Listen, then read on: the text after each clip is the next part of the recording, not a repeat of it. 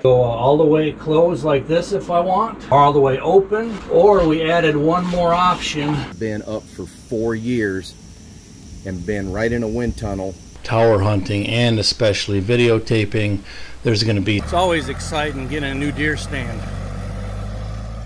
Hey guys, Kapper here. Happy Friday to everyone. I'm not sure when this video will post, but that's today's mission right there. I'm headed over to my buddy Phil's, and I'm going to give you more info on these blinds. It's a very affordable option, which is why I'm doing it this way this year for this one extra blind. So let's see how it goes.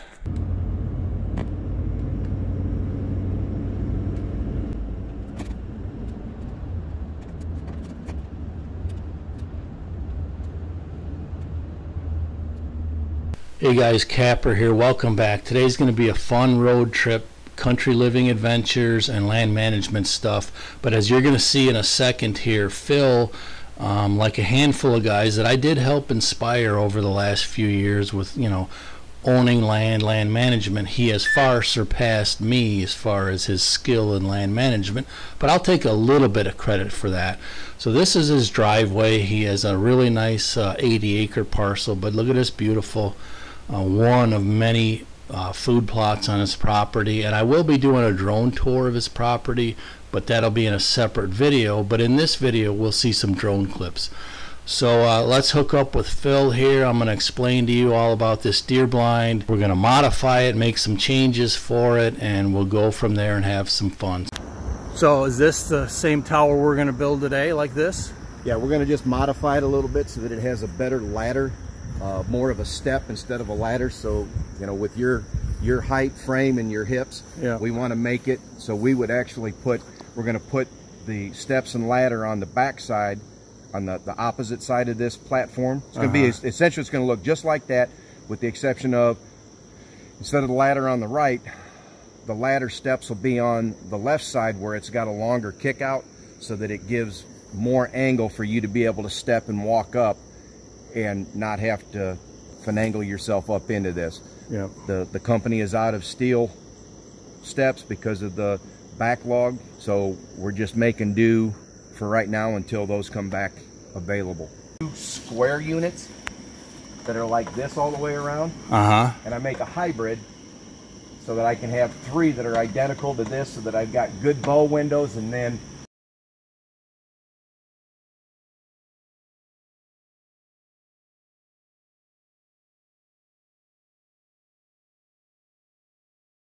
the rest is, you know, good for gun hunting or not. I stick them in a set of woods like this and tuck them in to come in the back over a food plot, so that way you've got your bow window sticking out. You can see out the sides a little bit, but it gives you better stealth coming in overlooking a food plot.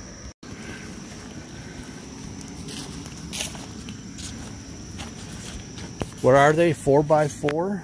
4x4. Oh, I forgot to put the windows back in. So, after I painted it. Yeah, it's 4 foot by 4 foot on the floor. And then you got a 12-inch bump out on that bay window. Now, do they all have these like shelves, or is that? Yeah, well, they don't come with that. Obviously, I put those in. Right. You put the plywood, and then you put these for shooting rest, stiffeners. You know, it also helps stiffen up. That's what these pockets are for, right, inside here, so that you can give it extra strength. For an affordable unit, Man, I mean, it'll last once you get it stiffened, just like the one I tested out. I don't remember what brand, but... So if you could see, that wall over here is bowed in. So, I mean, it's really plastic, thin plastic, but what he's going to do is he's going to push it out as far as it'll go. If I'd have done what you did, it would have held up a lot better. Well, Tammy's, my wife's, has been up for 4 years and been right in a wind tunnel and never faltered, never failed, nothing. It was the same as the day it went up. So that the front, just the bay window with the bow windows, sticks out and the sides are tucked in, so just the face of it. Sorry, we had some difficulty, but what he was saying was just the face of it with the 3 bow window slots faces the food plot, and then the other 3 sides just have the regular kind of gun or crossbow windows. All right, we're gonna get to work here.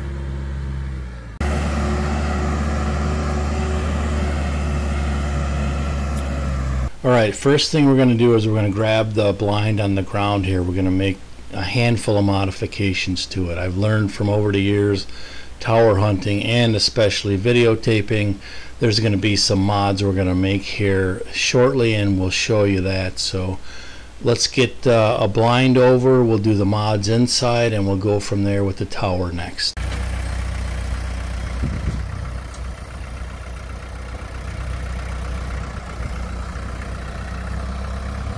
It's always exciting getting a new deer stand. Pinching pennies this year.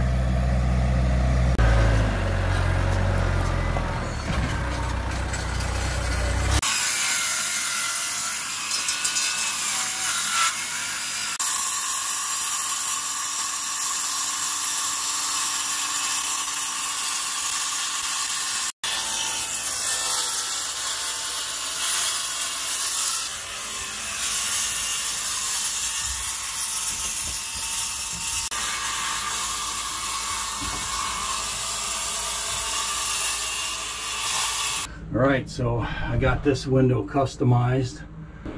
Alright, so I can go all the way closed like this if I want, or all the way open. But what I usually prefer is a much smaller hole, a sight hole. So, or I can go halfway like this, and I could use that as a crossbow rest. Or we added one more option right there, make a nice peep sight. Keep a lot of that light out so them smart does can't pick you off quite as easy. And there's a little adjustment here. I could come down even a little bit more. So that's what I prefer, especially when you're videoing deer. So this is going to work out good. See, I'm not the only one that plants in my driveway. Nice radish. All right, the blind is customized. We got it all done. We're gonna go get a tower, and we're gonna make a nicer ladder for my hips. Then we're gonna load it up. Right now we're just getting this thing out of the way.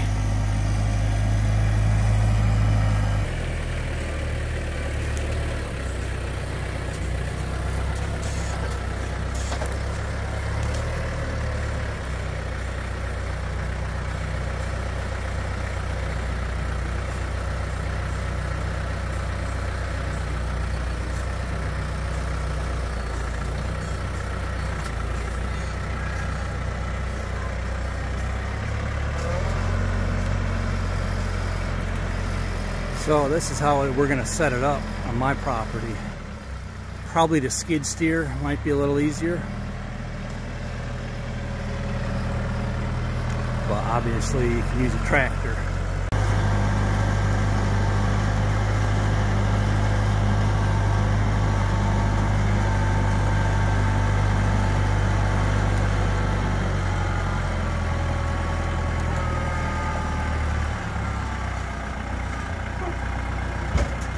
Oh, we got them barely on.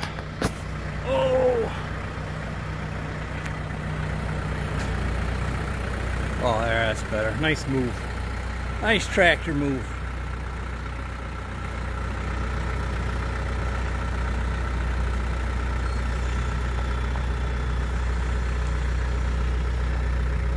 Right, now we're gonna mess with the ladder and load up this tower.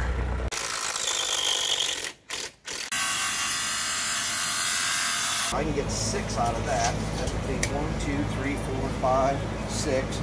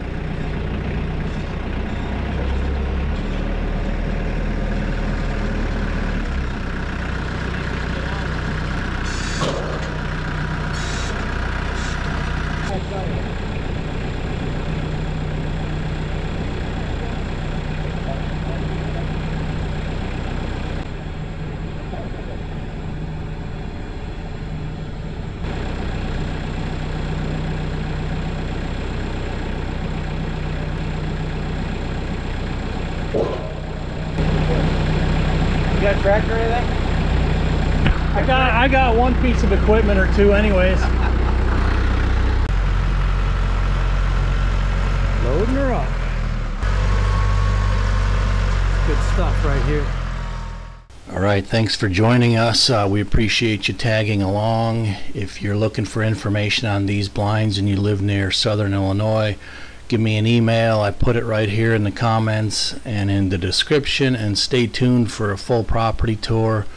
Phil has an excellent property. I think it's about 80 or 85 acres, and he's done a fantastic job with it.